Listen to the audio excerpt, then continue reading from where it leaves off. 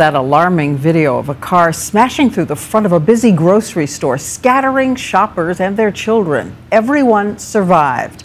But the driver repeated a mistake we examined here last Friday. She stepped on the gas pedal thinking it was the brake. And there's a question tonight.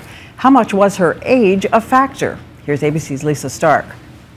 In an instant, chaos as a driver slams into a Florida supermarket at 50 miles an hour. 76-year-old Thelma Wagenhofer hit her gas pedal instead of the brake. Watch again. Right in her path, a baby and dozens of shoppers. Oh my God, a car just came through the... Oh my God. You said the driver's okay, correct? Yes, ma'am, but there's a person pinned under the car. Shoppers ran to the 2,000-pound car and lifted it to get the man trapped underneath out. A crane couldn't have lifted up any quicker. Amazingly, no one died. The baby, 3 months old, suffered just a bump on the head. A recent government study found gas pedal accidents like these are much more common in drivers older than 76. Doctors think the part of the brain responsible for driving is not as sharp in older adults.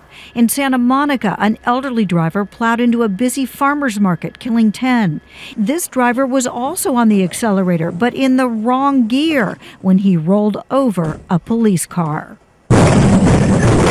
AAA says all older drivers can and should test their driving skills. They have a new online test to help any driver do just that.